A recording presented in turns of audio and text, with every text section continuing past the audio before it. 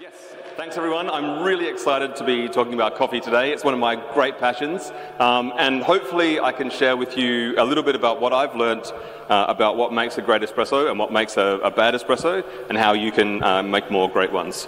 So we're going to start at the real basics and then work our way up to something more and more advanced as we go. So first, just what is espresso? Then we're going to go into the real beginner's level. How do you kind of dial in the right espresso with the equipment that you've got?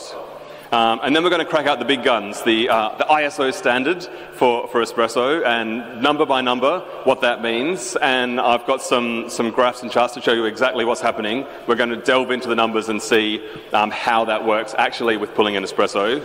And then thinking about more modern espresso, lighter roasts and things like that, how things change there. And then we're going to talk about how you break the rules, so where the ISO standard for espresso breaks down, and finish up with my cheat sheet, because I think the standard's wrong, but we'll get to that and what the standard should be. So the real ultra super basics of how you make coffee. Pretty much every coffee recipe in the world is this. You get coffee beans that are roast, you add water, sometimes you add heat, usually you filter out the beans and you end up with coffee. But there's a myriad different things you can do within that to make good or bad coffee along the way.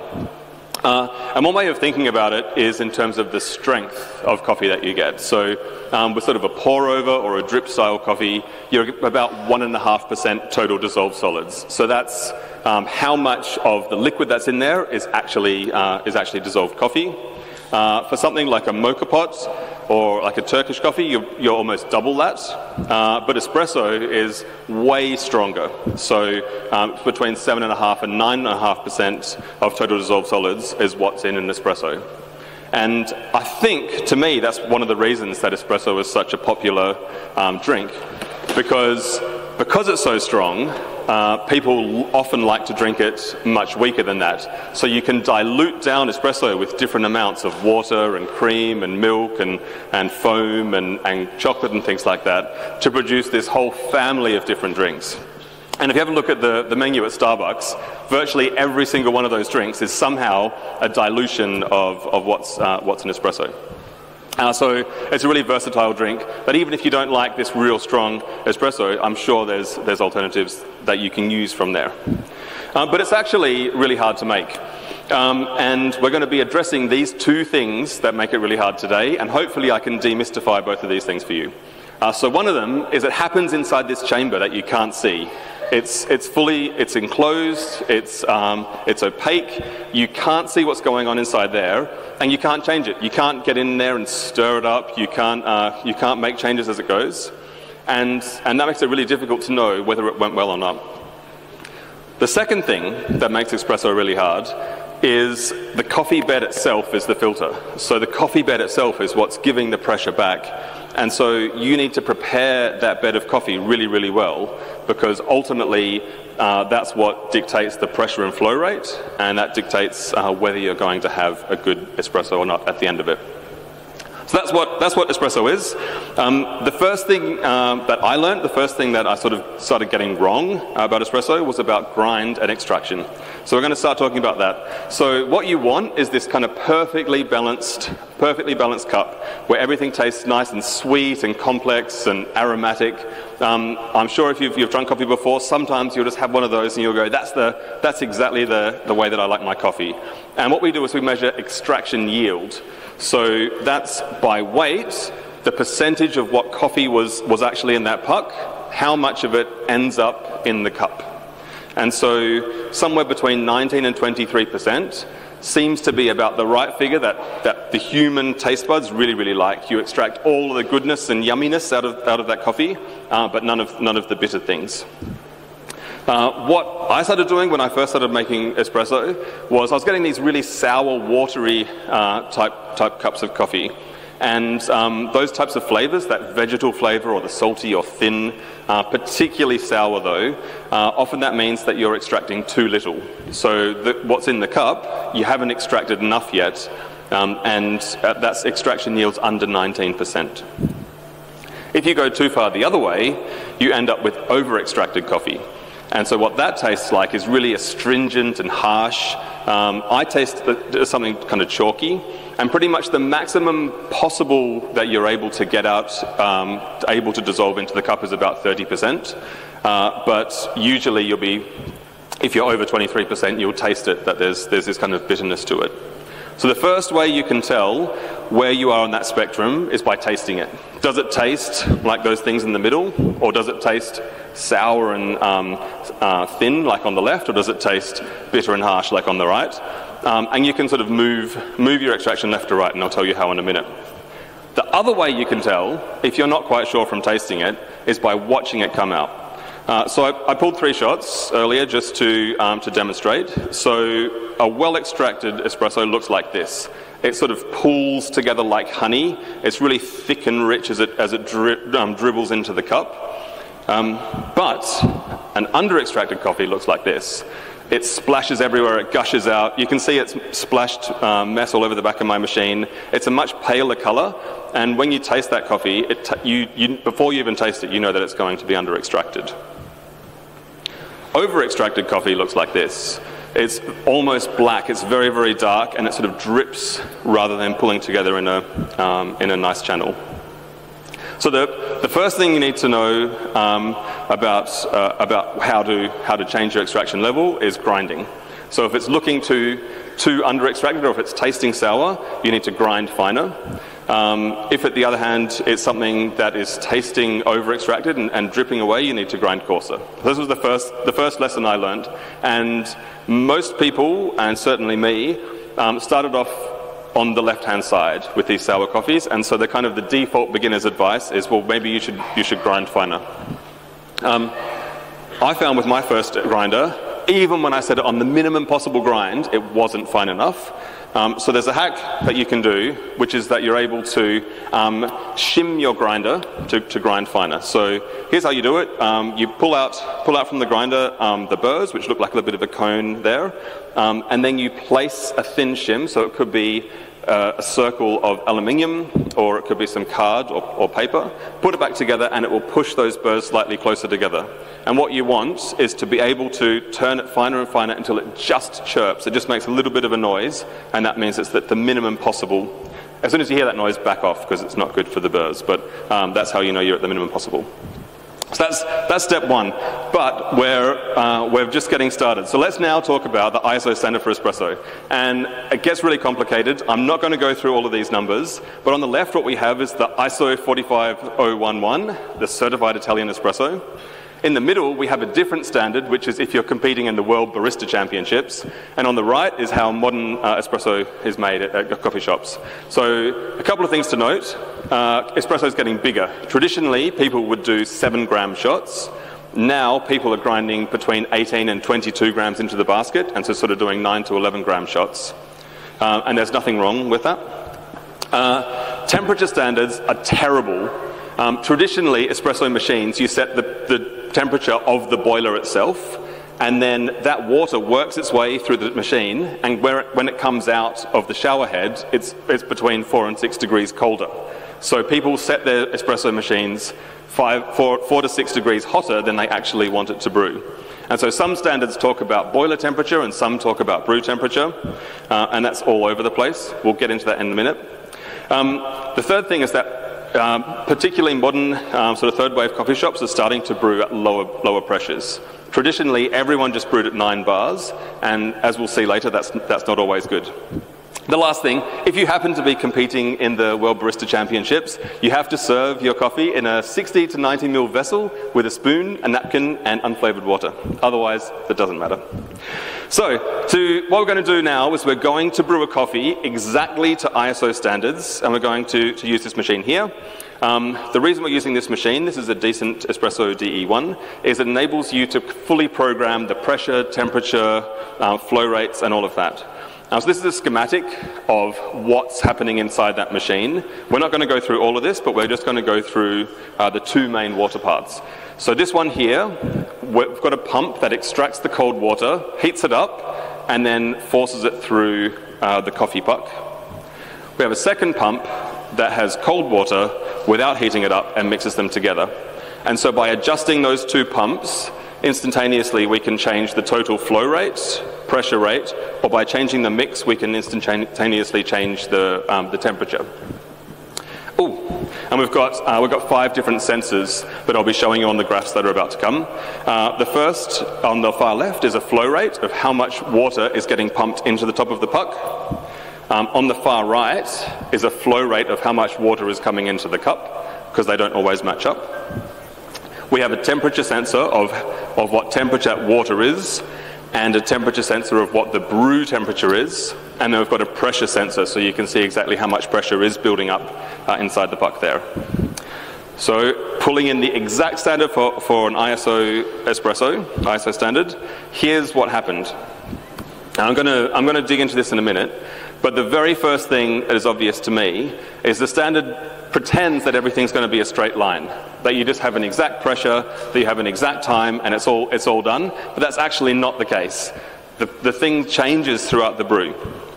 So this green line is pressure, the blue line is how much is flowing into the top, and brown is how much is flowing into the bottom.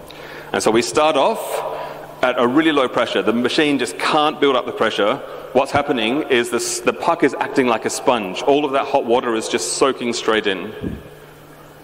Then the puck starts to expand and the pressure starts to build up. Still, all of that water that's flowing in is pouring in really fast, but it's just filling up the space inside the puck. Then the first drips come into the cup, and then finally we're actually pulling the shot. So water is flowing into the top of the puck at the same rate as it's flowing into the cup. And then once we've hit our espresso point, there's a solenoid inside the machine, and all of that extra pressure flows out the back and into the waste. So, pull that cup. How did it taste? It tasted 80% of the way there. It was something that most people would be happy with getting in a cafe, but it wasn't perfect. So if we think about those flavors of, was it under-extracted or over-extracted or just in the middle, well actually, it was all 3. Mostly that was extracted to the numbers, and it was mostly extracted well, but I also got some of those sour and thin and salty flavors, and also could taste some of the harsh flavors. So what's going on there? It's both under-extracted and over-extracted. I couldn't grind finer or coarser because it would knock it out. So we'll come to that in just a second. But my advice at this point is, if you want to hit the standard numbers, and it is really useful to do, weigh how much you put into the cup, into the beans that you grind, weigh how much goes into the cup, and get that ratio right. What I didn't show you was the temperature graphs, and you can see here that top red line is the temperature of the water going in, and the bottom orange line is the temperature that the brew happened, and that brew never got up to temperature. And the reason for that was I didn't actually finish preheating. This wasn't on purpose, this was just, I realized afterwards, didn't finish preheating. So I have noticed it makes actually a really big difference if everything's nice and hot beforehand. If your machine's well preheated, if all of the things that are going to have coffee in them are all as hot as possible, it starts off the brew at a higher temperature and starts extracting really well. So now we're going to start talking about why we were getting under-extracted and over-extracted flavors at the same time. And we're going to start by talking about the different types of beans and the different roast levels. So it is a spectrum. You can roast it at any level, but broadly we think about three types of roast levels. So there's the traditional espresso, which is that sort of dark roast. There's a medium roast, which is more sort of slightly fruity and caramelly. And then there's the lighter roast, which has got sort of fruit and berry type flavors and floral flavors. And if you go to a roaster and you pick up a bag of coffee and you're not sure whether it's a light roast or a dark roast, you can look at the beans, or you can just read their tasting notes. And if the tasting notes say, this is a lovely citrusy coffee with lots of hints of fruits and berries, you know you're getting a light roast there. Whereas if it says, this is a real roasty, rich, dark chocolate sort of flavored coffee, you can bet it's going to be a dark roast. And so traditionally, espresso was that bold and dark type of bean, but people have noticed that the lighter the lighter roasts, the medium roasts, are actually kind of brighter and juicier and sort of a more yummier type of coffee. So let's go back, and we'll talk about this in a sec, but let's go back to that chart of the espresso I just pulled. And you can see that flow rate wasn't actually flat all the way. It started off brewing at about 1.4 milliliters per second flowing into the cup, and it ended around 2. And the reason for that is that the puck breaks down. Remember we said well-extracted coffee has 20% of that coffee ending up in the cup? What that means is over the 30 seconds or so that you're brewing, that puck is slowly disintegrating and breaking down. And so what happens is water breaks down, finds these sort of paths that it flows more easily, and then those paths of least resistance, more and more and more water goes through those points, and that's called channeling. So what happens is at those points in the puck, the coffee was getting over-extracted. There was too much water flowing through there, and that's where the harshness and bitterness came from. And in the rest of the puck, it was under-extracted because there was less water flowing to those parts. But when I pull a dark roast on the same parameters, you can see the flow rate's constant. And so dark roasted coffees, the puck holds together far better. So with a dark roast coffee, it's actually really easy to pull a good espresso. And I have to apologize, my numbers got corrupted, so I've had to draw on the lines on the next ones, but you'll get the idea. So this is what a medium roast looked like before I lost the data, is that slowly the puck broke down and that flow rate increased. And this is what a light roast looked like. It puck broke down a lot. And when I tasted that, it was not good. That light roast coffee where the puck broke down and water started gushing out, it tasted really under-extracted. It was very sour, and I didn't think it was very drinkable. The medium roast was okay, but it could be better. So let's try a different strategy. This time, let's try and keep that flow rate the same all the way through, and we'll slowly decrease the pressure, and hopefully having lower pressure will stop those channels forming. And it works. So this is what I did for like a revised version of the shot, was let's try and keep that flow rate just the same and just reduce the pressure. And you can see a dark roast was perfectly fine all the way, it handled the pressure, but a medium roast, I had to go back, instead of the standard 9 bars, that there was about 4.5 bars of pressure to brew that coffee. And so what that medium roast tasted like was much, much better. Because I was much gentler with it, it tasted much more sweeter and more balanced, and all of that harshness had gone. So this machine was a machine where you're able to dial up and down the pressure at whatever you like. But you can do this with your home espresso machine. All machines have got something called an overpressure valve. This is usually, it should be set to 9 bars, but sometimes from the factory it's even set at 10, 11 or 12 bars. And for medium and light roast coffees, you'll find that will be really sour. And so what you can do is you can change the setting or change the springs inside your overpressure valve. And if you knock that down to something like 6 bars, you'll get much sweeter, more balanced tasting lighter roast coffees. There's a second thing that you can do, which is called the Slayer mod, which I'm sure is a trademark term, so we can't. Well, there's a company called Slayer who have flow-controlled machines. And so this here is a popular espresso machine. It's called the Breville Dual Boiler. And on the left, there's a knob for controlling water, for turning on and off water.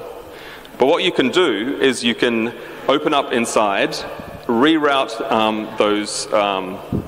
You can see there's some lines drawn on there, but you can reroute the tubes.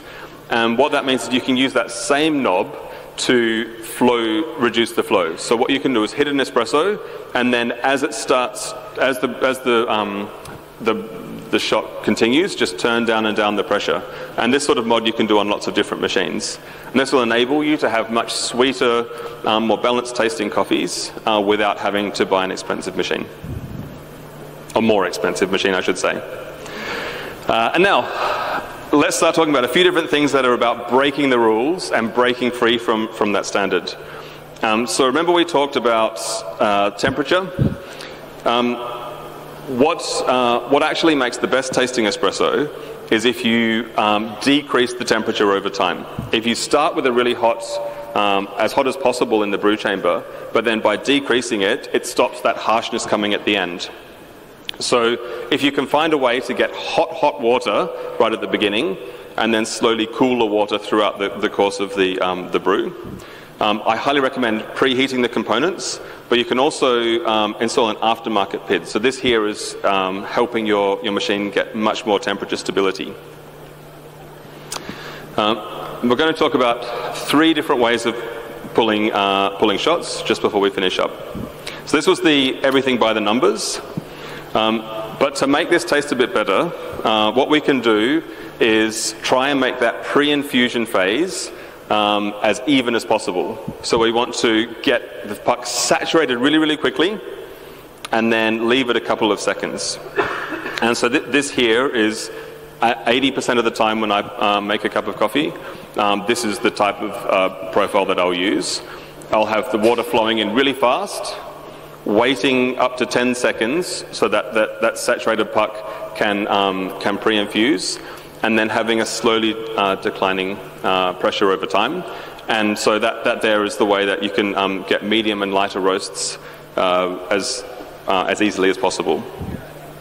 If you've got a really light roast coffee, what you can do is something called a blooming espresso. And if you've got a coffee machine where you can turn on and turn off the flow rate, what you can do here is flow the water in and then stop, let it all saturate inside, and wait up to 30 seconds, and then pull the rest of the shot. And it sounds kind of crazy that there was over a minute to pull that shot of coffee, but it means that you can be really, really gentle and pull great tasting light roast coffees. The final way that is people have tried is a turbo shot, which is where you pull a really, really fast shot by grinding coarser, and this is what it looks like there. So this here is like a much lighter tasting espresso. It's something you can do with lighter roast beans. So that was they were the different things. Let's summarize it all into a few different tips. So if you're making if you're roasting a dark bean, your espresso machine will probably do a great job. But if you want to taste those sort of more chocolatey, sort of fruity flavors of lighter roasts, there's some things that you need to do to be able to achieve that. So be really careful about grinding and tamping your puck, because you don't want those water channels to form. If you can, pre-infuse it for longer, if you can stop the machine or find a way to restrict that flow. If you've got a light roast, use hotter water if possible. And then finally, see if you can use lower pressure. So rather than having a full 9 bars, which is really harsh on the puck, look at changing that setting on the overpressure valve to have a lighter, a more gentle extraction. And so if I was writing the ISO standard, here's what I would change it to.